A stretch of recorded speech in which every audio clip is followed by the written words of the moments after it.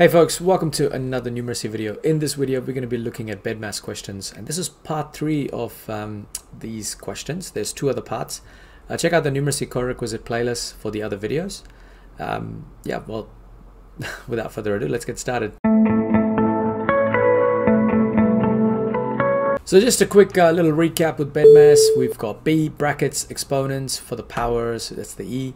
D, division, M is for multiplication, A, addition, and S is for subtraction. So looking at question A, the first thing we want to be doing is the brackets. So if I was to do the brackets, that's the 5 minus 3. So I'm going to put that as 2. So I've got 3 squared plus 4 divided by 2.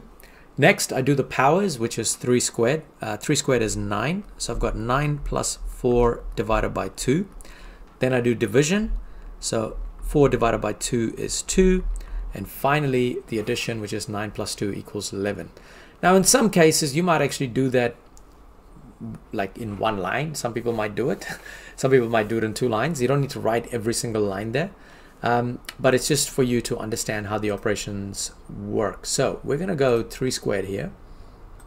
So we've got 3 squared plus 4 divided by 5 minus 3, and that's giving us an answer of 11.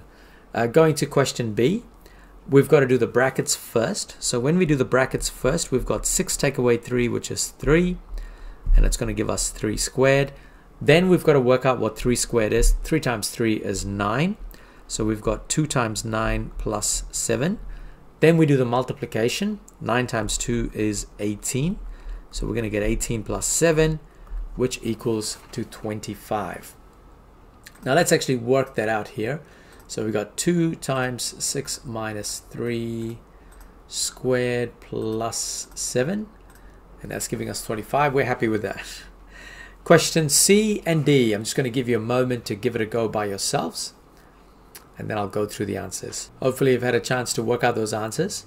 So we're going to do question C first, and in this we're going to do the brackets first. So 8 plus 2 is 10. We've got 10 times 3 minus 4 squared.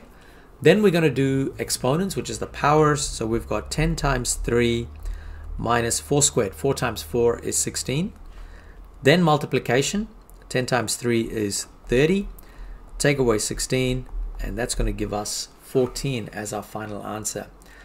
Putting this in the calculator, we've got 8 plus 2. And we're going to do multiplied by 3 minus 4 squared.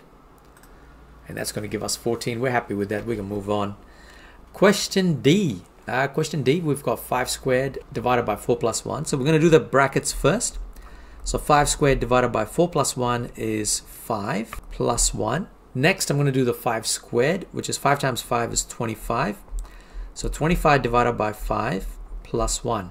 25 divided by 5 is 5. And then I've got 5 plus 1, which equals to 6. Again, let's just check this out in the calculator. So we've got 5 squared divided by 4 plus 1. And